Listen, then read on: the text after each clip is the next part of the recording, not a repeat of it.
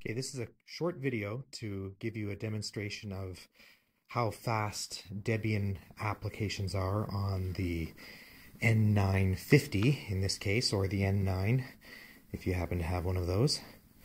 Okay, so in this case I'm going to click on the Debian LXDE icon here, and it will start the LXDE desktop.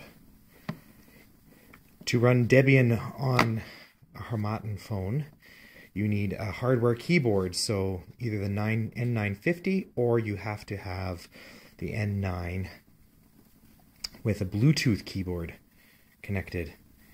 Let me zoom in here, wait for it to adjust.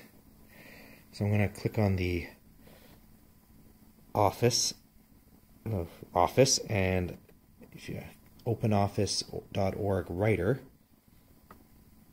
Okay, you can see how fast OpenOffice loads. A lot faster than on the N900. It doesn't take very long before you're at the editable document screen. I'm going to click on the File menu. This, of course, is always the challenge on such a small screen device. Let's just load a very small one first.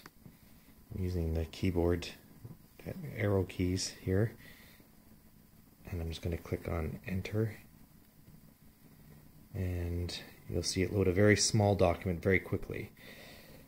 But now let's also load a 500 word document that I wrote on an airplane the other day on the N950. So, and go. You can see it loaded very quickly. This is, like I said, a document I actually typed while on an airplane on the N950, so it's quite a large document.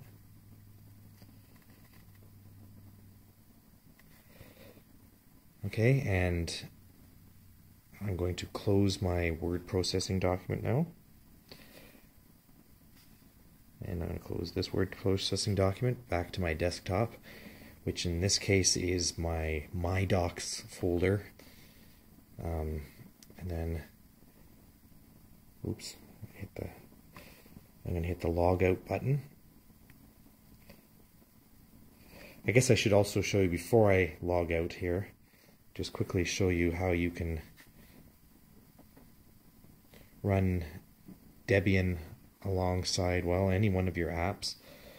You can have quite a bit of multitasking going on. You can have your gallery open, and oops, why is it going out of focus? Then you can switch quite easily back to LXDE, and in this case I'm going to, looks like it's focusing on the reflection. I'm going to log out, and that will just close the app and allow you to go back to whatever other application you wanted to look at.